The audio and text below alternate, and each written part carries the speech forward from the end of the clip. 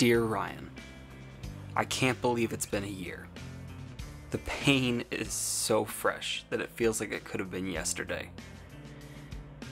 It would be easy to make this whole letter a sob fest. I could whine about how I wish it wouldn't have happened, how I wish you were okay, how I would give anything to talk to you. Unfortunately, that wouldn't change anything.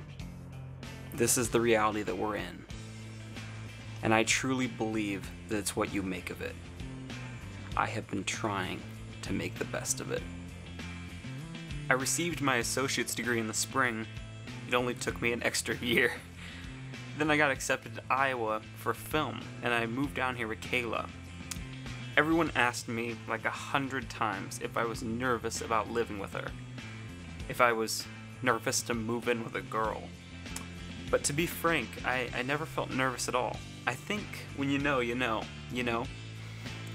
I will admit that it's really hard to be away from mom and dad and the girls, and especially Elizabeth.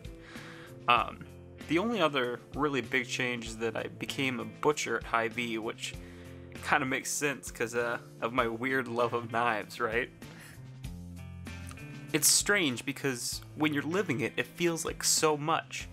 But when you list it all out on paper, it doesn't seem like that much at all.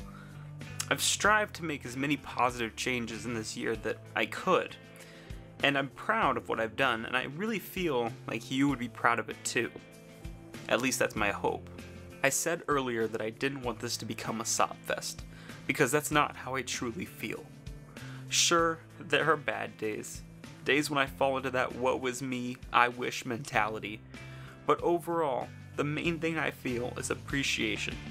I appreciate the time we had together. I appreciate all the fun things we did. I appreciate you showing me what friendship truly is. I appreciate you being my best friend. I appreciate you being my brother.